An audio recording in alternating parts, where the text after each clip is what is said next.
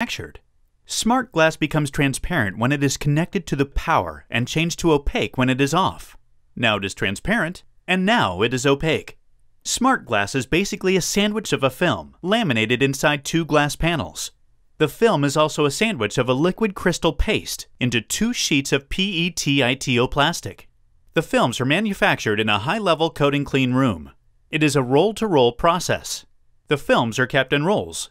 It can be 40 to 50 meters in length. The films are designed for 100 to 110 voltage. If you ask to get a smart glass, you may order it by providing us the exact measurements and glass specification. The film is cut to size. Removing the nylon protection layer, a special copper tape, also called bus bar, is stuck to each of the film edges. Indoors, a hole is made for the handle before the glass goes to lamination. The glasses with the films inside are getting into the oven. Then it comes out and packed for shipment. When the glass installer gets it, it's almost as easy as installing regular glass. The only difference is to take the copper wire and connect it to the power supply.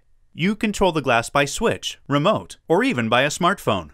For more information, please contact Smart Films International.